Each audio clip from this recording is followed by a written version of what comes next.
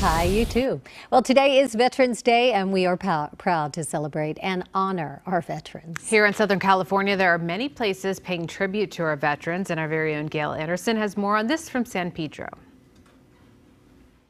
It's Veterans Day 2022. San Pedro is an important location to honor our veterans. We certainly think about the Coast Guard, the Army, the Air Force, the Navy, and the Marines.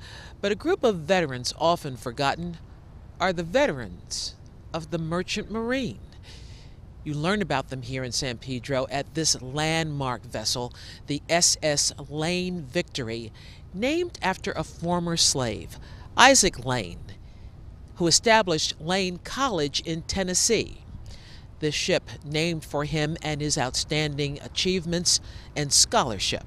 Members of the Merchant Marine would have served aboard these Victory-class ships, not battleships, cargo ships that have incredible horsepower, huge engine rooms. Yes, this is the heart of the ship, of the ship that makes the ship move, and we also can go backwards too. The shaft rotates at 100 RPM, and then when we drive the steam through an opposite direction, we can actually go 50 RPM on the shafts.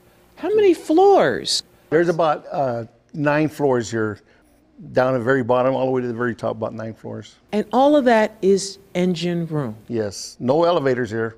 The horsepower provided by that massive engine room, Ricky Baeza shows us, was needed when this vessel was in service. She was involved in World War II. Like I said, she came out in May of 1945. The war ended in August. She remained in service on American President lines, and she was requisitioned by the government, since they were footing the bills, for the Korean conflict. She sailed to the Korean Peninsula, where she rescued 7,010 refugees with absolutely no preparation or warning whatsoever. And then she was requisitioned again in 1966. She was called up and she sailed from the west coast of Vietnam. And she did that until 1970. And then she went into layup again in Suisun Bay until the U.S. Merchant Marine Veterans of World War II decided they wanted a ship as their living memorial to the merchant mariners that didn't make it. And this is the one that they chose.